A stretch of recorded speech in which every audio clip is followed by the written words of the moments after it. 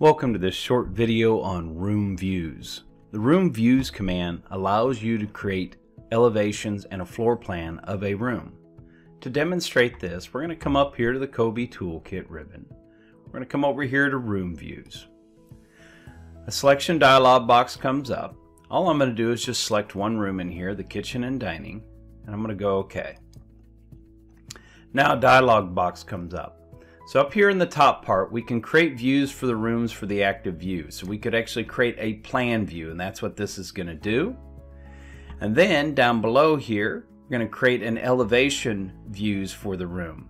And what I've done is I've named this, so it's going to be the name of the room, dash, then the room number, then dash, then the cardinal direction.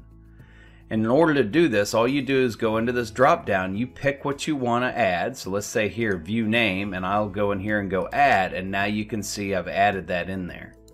Okay, so I'm going to go ahead and get rid of that one. I'm going to go OK.